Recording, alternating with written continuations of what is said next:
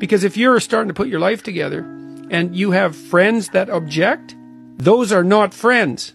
Those are just people you know. They're not friends, because a friend is someone, this is one of the hallmarks of a friend. Here's 2 hallmarks. A friend is someone you can tell bad news to, and they won't tell you why you're an idiot, and they won't interfere with your suffering. They'll just listen, and maybe they'll suffer along with you. Okay, so you can tell bad news to them, and they won't tell you some worse thing that happened to them. They'll listen, and they'll suffer along with you.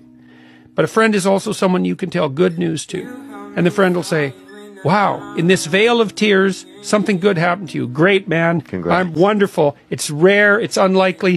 Good for you. I hope 10 more things like that happen. And they're not envious, and they're not jealous, and they're not one up on you. And if you're trying to get your life together, it's actually, if you're trying to get your life together and your friends get in the way, that's actually real useful for you, because you've now identified who your friends aren't. And you might think, well, I can't give them up. It's like, oh, yes, you can. And not only can you, you should.